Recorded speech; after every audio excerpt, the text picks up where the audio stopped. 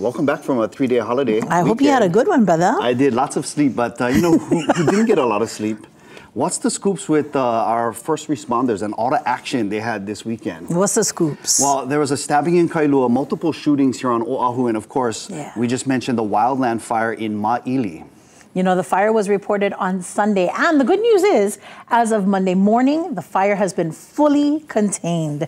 An investigation has been initiated to determine the fire's origin and cause, and a comprehensive damage assessment will be conducted to determine the full extent of the loss. And, you know, we got to say again, mahalo to our first responders from the city, state, and federal levels. They all came together in that showing of unity to make sure that our ohana on the west side were safe. And, you know, big mahalo out to the community members as well for following those evacuation orders. A lot of times, you know, we think, not really going to affect me. You know, like when the fire alarm goes off in the building, you're like, should I really go? Nah, I keep working, you know. I mean, I think with everything that transpired 2 years ago in Maui, people are a little bit more aware. We are more just mindful about these things, especially with such a dry summer we're experiencing, And just like Lahaina, of course, the west side here on Oahu, just kind of like that bottleneck and that one way in, one way out. Unless they open Lualuale Road,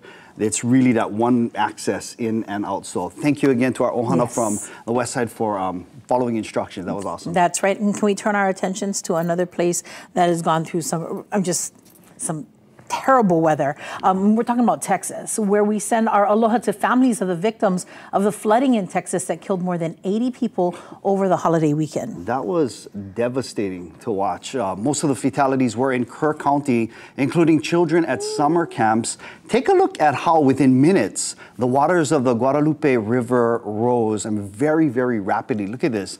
I think it was like within 5 minutes, the river was just expanded and just, oh my gosh, look how quick moving those waters are, sis. Yep, and you know, I did read some accounts where it was 25 feet within 45 minutes. So, I mean, and so that's higher than a regular house. So you couldn't climb up in your roof and get away from it. You know, the situation may have become a lot more dangerous with this high waters moving very, very fast. That's what a flash flood is. It just comes in, pew.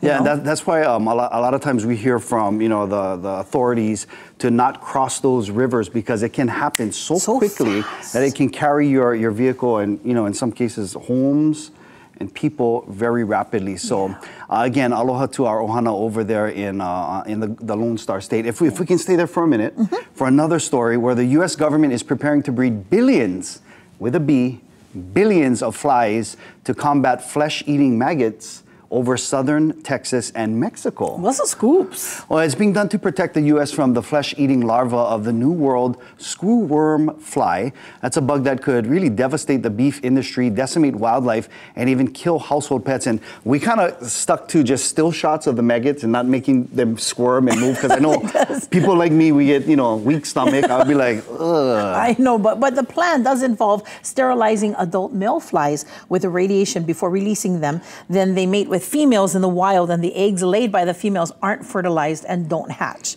And this is a little bit of a beef that is happening between the beef industry as well as, you know, this flesh-eating maggots. That's so crazy, and it's almost like what they're trying to do here with the mosquitoes. They're trying to send out those genetically modified mosquitoes and who are sterilized. But I understand this has actually worked in that area before, yeah? Yeah, it's been proven effective, more effective than spraying, you know, with the pesticides, which could be, you know, the chemicals. Which kills everything. Yeah, right? and it's more environmentally friendly.